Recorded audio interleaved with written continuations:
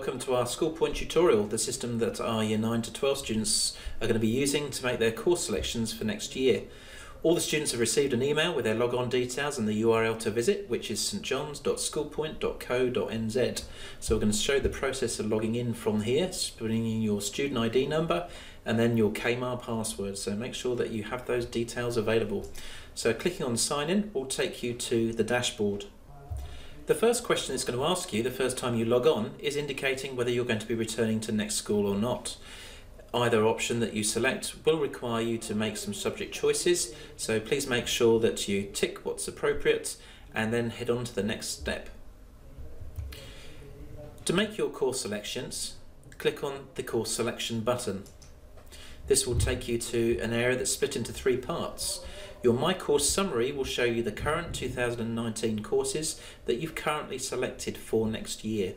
This is an example of a Year 10 student going into Year 11, so in addition to a number of compulsory subjects, they'll have some options to choose.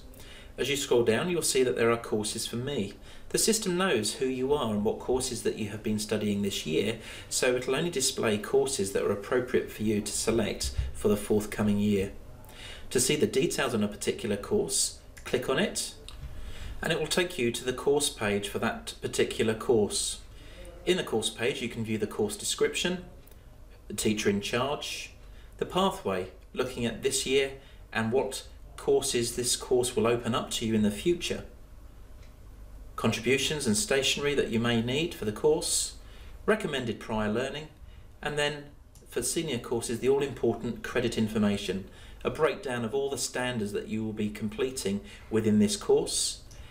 You'll notice that these are colour-coded, and those colour codes reflect back onto our vocational pathways. You'll see that the credits are broken down as to whether they're internal, external, whether they carry level 1 literacy credits or university entrance literacy credits, that's the reading and the writing, and numeracy credits. Many subjects have also gone through and completed what we call the pathway tags. These are examples of career pathways that may link into that subject.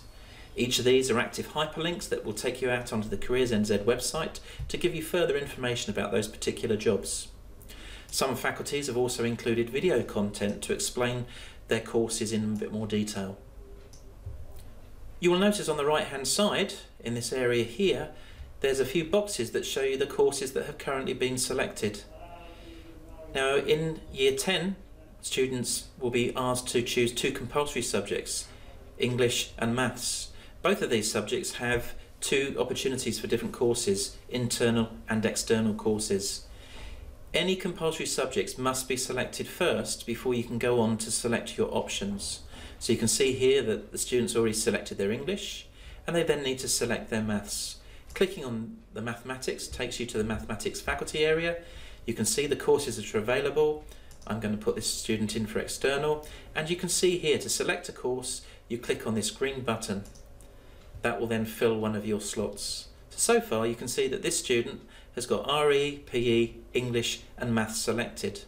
There are a further 3 courses to actually choose, so we're going to go through and just quickly put some options in.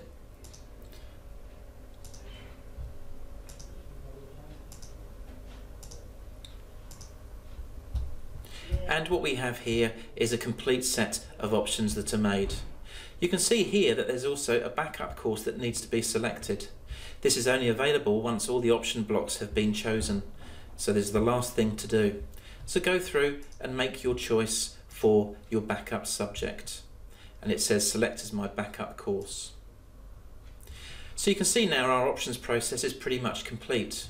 There are a few things, however, that we need to go through and finalise before we can sign off on our course planning for next year. Clicking on course selection will take you back to your My Course Summary. You'll see now that this is populated with all the options that you've taken. The first thing that you're going to need to do is to assign the priority to your option subjects. Don't worry about the course subjects. So in here we've got Science, Digital Technologies and Geography. I'm just going to put these as 1, 2 and 3. It's important that once you've made your selection of your priorities, your preferences for those subjects, that you click on the Save Priority button. The final thing to do to register our course selection for next year is to click on the blue button in the middle that says Complete My Courses.